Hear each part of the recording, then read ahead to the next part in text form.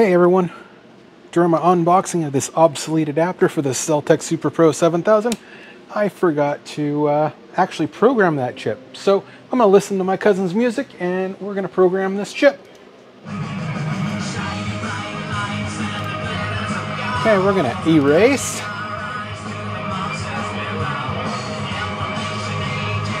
We're going to program. We'll verify. And then just for the fun of it, we're going to read the fuse bits. And fuse bits look good.